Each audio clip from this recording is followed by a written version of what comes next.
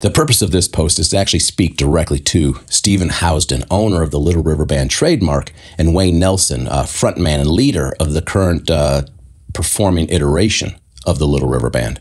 I had reached out to you directly with the invitation to speak to you because, you see, back in January, I had done a post on the Little River Band because I do posts on music. I celebrate the music and the memories. I don't do shock pieces. I look for positive ways to talk about the music and associate it with people's memories.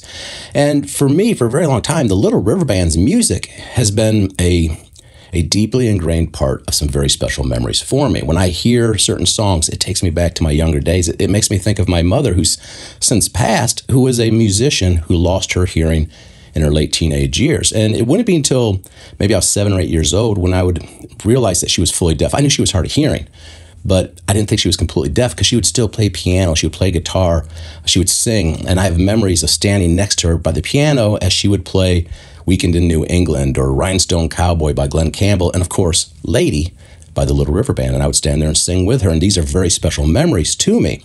So over the years, I've continued to listen to these songs. Well, while working on that post in January, I became ashamed because it occurred to me that while I consider myself a fan of the music, I really didn't know anything about the band themselves. I didn't know the names or the faces of the men whose voices had the ability to trigger some very special memories for me. B. Birtles, Glenn Shorrock, Graham Goebel. And as I began to dig into it, I realized, okay, I want to tell the story here. And as I started talking to other people, I found that more and more people were in the same position. They knew the songs, they loved the songs, they knew the name of the band, but they didn't know the names or the faces of the people behind the music. So that became the focus of my story, the music and the men behind the music. Well, as I started digging into it, the shame continued to grow because I realized there was a deeper, darker story behind the music that I was going to have to address. I looked for ways to avoid it, but the reality is, as I started doing early posts, I would get comments like, the original members lost their voice when they knowingly sold their rights to the music. And what I would come to learn is not all the members knowingly of their choice and execution gave up their rights to the name of the band. I have to address this because it plays a part in the greater story, which is why I reached out to you, because as the narrative began to form, I realized there's probably an aspect here that you would want to give your perspective on. And I wanted to represent that perspective because, look, at the end of the day, it's hard as hell to make a living as a musician. And I respect the guys in your band. I've looked up their stuff as solo musicians. They're phenomenally talented, and I respect them as musicians. And the last thing I wanted to do was to attack them. But there was an element to the story that had to be told, and you chose not to respond to me.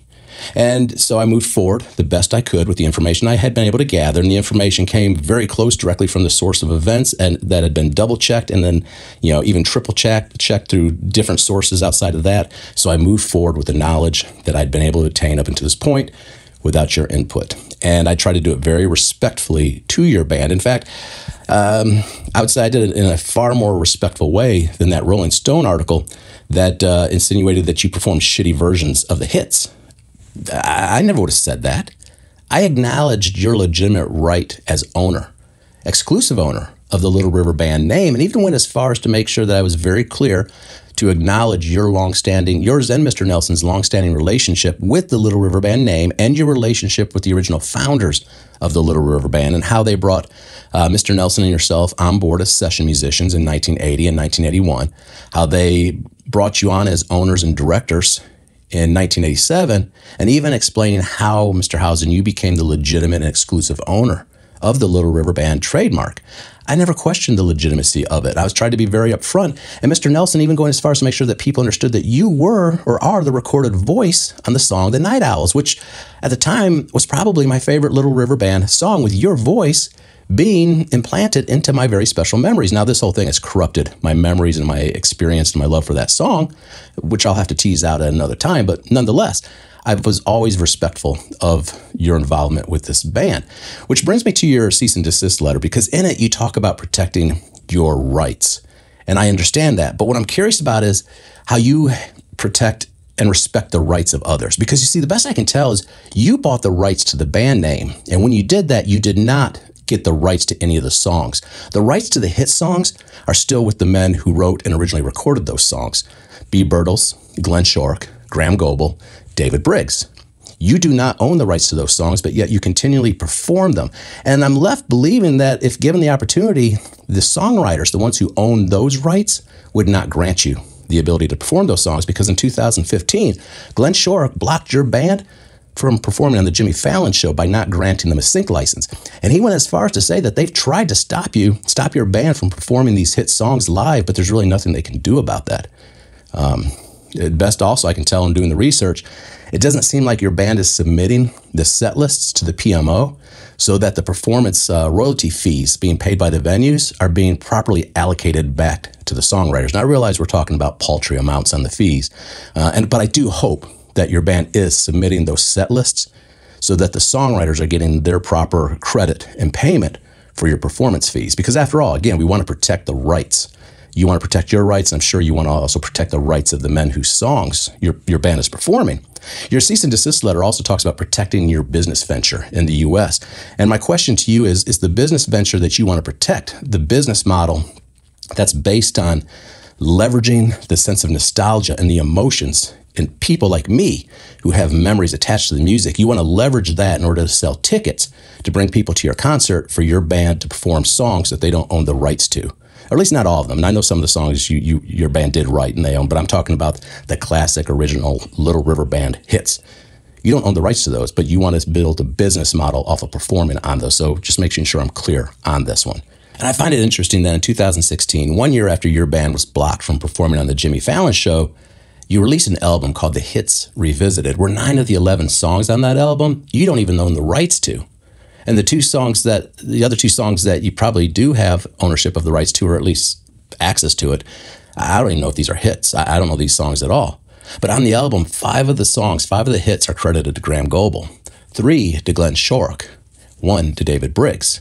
So again, you're putting out an album with songs that you don't own the rights to, and I'm fairly confident that the folks who do own the rights would not give you permission if they could stop you.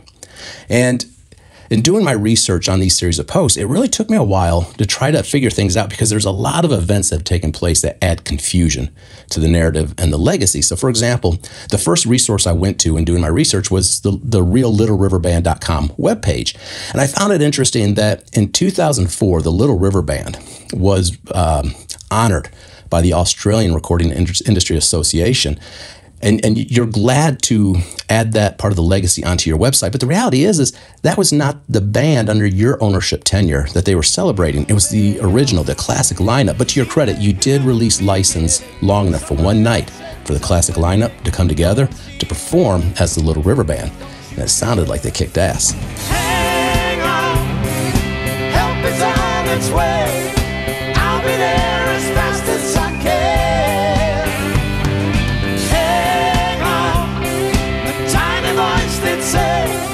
Somewhere deep inside the inner man. And in looking through your website, what really disappointed me is that it seems like where convenient, you'll attach the name Little River Band to elements of its legacy, such as the hit songs and the accolades. But nowhere on the page do you reference the names of the people that actually wrote and originally recorded the songs, making them hits, which essentially is the foundation for your entire business model. You know, a lineup of musicians who in their heyday put up as many hit songs as the Eagles and Fleetwood Mac, and sadly, whose story is very deserving of being told in a place like the Rock and Roll Hall of Fame, but I don't ever see it happening now, because it is just, the current state is just too confusing. It's a mess. So tragically, I don't ever see that happening. And at a point in time where we are quickly losing musicians, songwriters, and voices from the past decades, voices and musicians that we've attached our memories to, at a time when we should be solidifying legacies, it almost feels like, and my question to you is, are you deliberately trying to erase these men's names from the legacy of the band or from history in general? So it's very confusing to me what your actions are, which is why I wanted to talk to you. And I'll make the changes to my prior videos. I'll remove your trademark. I will look for opportunities to hardly even reference your band, because the reality is the story is no longer about the band. You bought the band name, but you didn't buy the rights to the music. And for me, the story is about the music and the memories and the artists who wrote and recorded that music that play an important association with mine and other people's memories. That would be B. Birtles, Glenn Shore, Graham Goebel. the founders, the original voices of the Little River Band.